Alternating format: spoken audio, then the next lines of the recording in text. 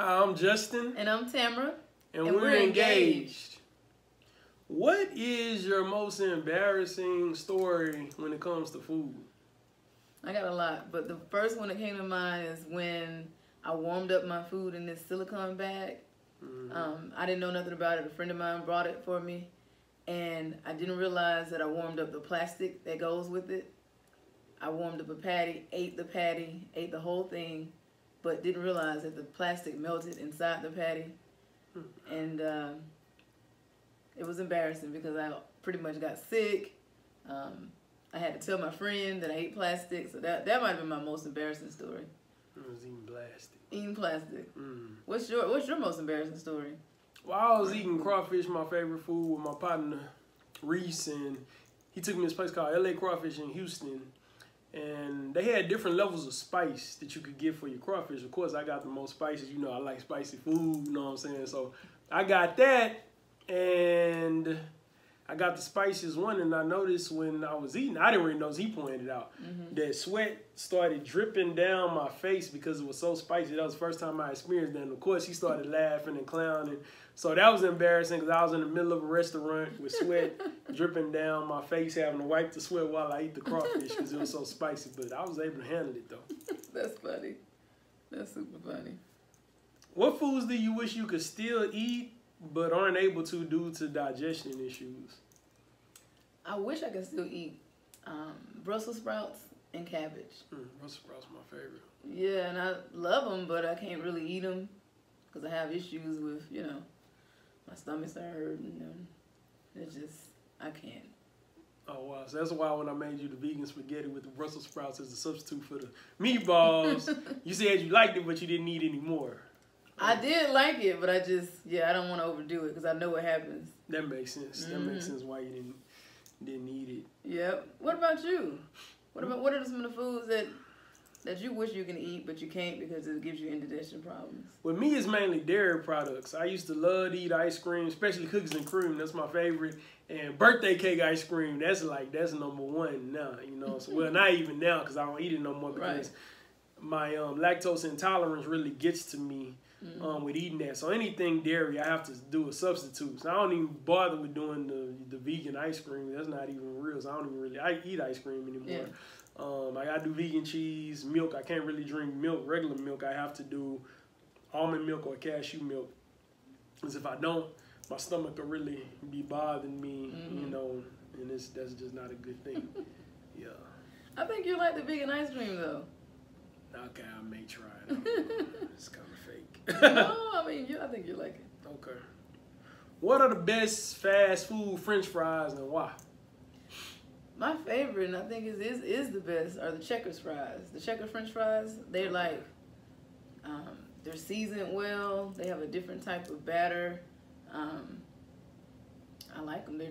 They have their own style. Like they're not just a plain fry with a sprinkle of salt. So I like those. I always have. Like them as a child, like them as an adult. I love those Checkers fries, yeah. That's the word, batter. Well, mine is kind of similar. I've always loved the Popeyes fries. Back in the day, they didn't really have, they wasn't really putting batter on a lot of other fast food fries. They were always putting them on Popeyes fries, and that's why I liked them because they were seasoned with the Cajun seasoning and all that kind of stuff, and they were brown and they were crunchy, so I always liked the Popeyes fries. Those are the best to me. And those are good too. Those are good. But how often do you experience heartburn, indigestion, bloating, gas? Well, heartburn is mainly when I notice when I eat like something with like the red sauce for like pizza and tomato paste type stuff, spaghetti and stuff like that. That's when I feel like I experience heartburn. That's what comes to mind. Indigestion, I kind of lump in indigestion and heartburn, but they're probably a little different. I don't know, but also the gas, I'm always dealing with gas like almost every day for some strange reason. Except I notice when we do the cleanses or whatever with the tea and all that kind of stuff, the clean eating, that's when I didn't have gas. So I probably need to do more of that. Bloating every time after I eat. Like I look thin in the morning, you know, but after I eat something, it seems like my stomach get bigger when I walk by the mirror. What about you? Kind kind of similar. The times that I really experience like gas or indigestion, I would say it's just the most embarrassing time. Like when I'm with somebody, like you, or you know, maybe at work or something. I'm just feeling it. You know, I think that's at least once or twice a month. Heartburn. I don't get heartburns as much. Like I get it, but I don't get them as much to where I can just pinpoint it. Lucky you. Right. And then I don't get that as much. But I will say, bloating, that's definitely, I mean, like you said, like after I eat or once a month, you know. So yeah. Okay, so what are you gonna taste for us today? I'm gonna taste these beets that you like to have in your refrigerator that I never try. I'm gonna taste them. I'm nervous. That's a big piece. It is a big piece. I think I cut them big. Yeah. It has like a when I first bit it, it was very strong. It had like a vinegar taste.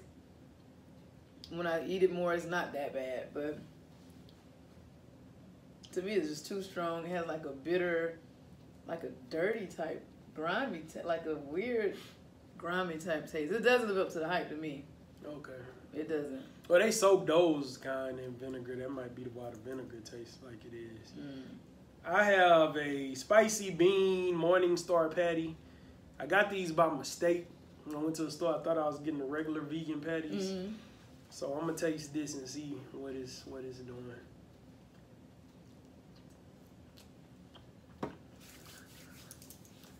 What you think? Well, the consistency is kind of grimy. Tastes like beans, like eating straight beans together. It's very bland as well. I think I like the regular vegan patties or regular beef better than these bean patties. I wouldn't recommend them. So it doesn't live up to the hype? Or get them.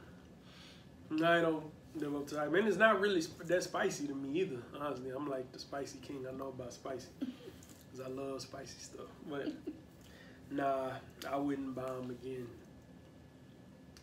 Yeah. Well, I guess neither one of our foods lived up to the hype.